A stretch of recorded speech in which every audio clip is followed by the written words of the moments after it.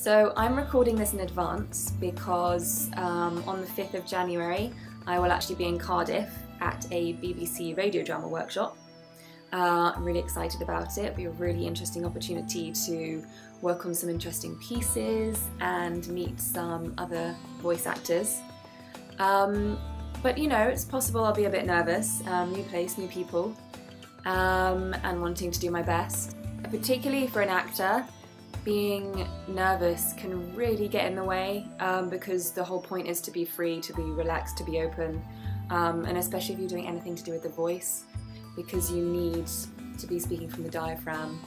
And you might know, if you've ever done any public speaking, that when you get nervous things can get a bit tight and kind of a bit up and a bit throaty in the back of your throat, and you can struggle to breathe and all those kind of things.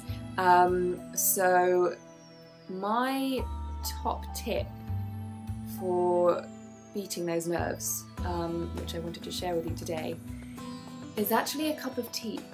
Now, it's not the usual kind of tea. I'm not a great caffeine fan because it tends to make me a bit jittery, but you can get some amazing herbal teas these days, and whenever I'm on set,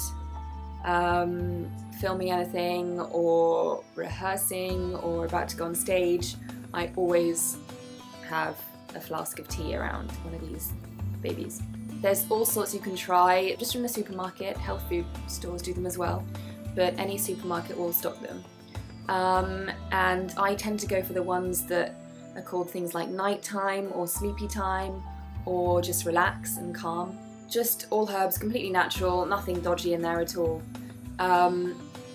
And they're worth kind of experimenting with a couple if you fancy, just to see which ones you like taste-wise and which ones work for you.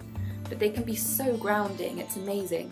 And like I say, I'm always carrying a flask around with me whenever I'm working, just because it's really important to just kind of be able to be present, and in order to do that you can't be feeling stressed or anxious or just kind of, you know, be ungrounded. So just a thought, if you fancy, that's my #1 tip. But if that doesn't work for you, or if you're not keen, stay tuned, because I have lots of other tips for nerves that I've tried out, so I will be posting some of them soon.